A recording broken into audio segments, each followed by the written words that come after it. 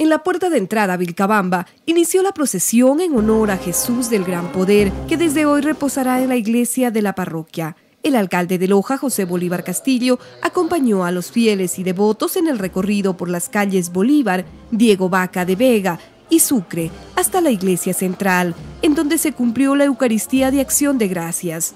Convierte hacia ti nuestros corazones, para que dedicados a tu servicio, busquemos siempre lo único necesario y practiquemos las obras de caridad.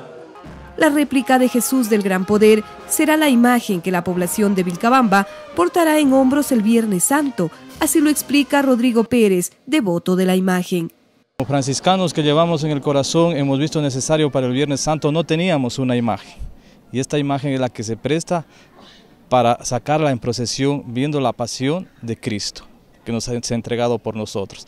Entonces nosotros como católicos creyentes hemos creído la necesidad de hacer una imagen. Se la mandó a tallar en San Antonio de Ibarra, que es en madera de cedro, ¿sí? Entonces, que decíamos, es una réplica igual a la que está en San Francisco en Quito.